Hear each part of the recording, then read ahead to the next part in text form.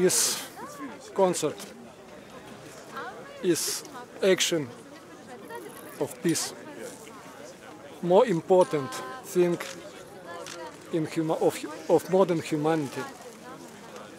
And this concert we would like to support our president Vladimir Zelensky, who call and will call to all governments of the world, stop the war in Ukraine. I ask musicians, will you please, who would like to play concert for peace, please, welcome. You saw 20 musicians. Our orchestra is big orchestra, 65, 70 persons, musicians. But now in Kyiv are only 20 musicians.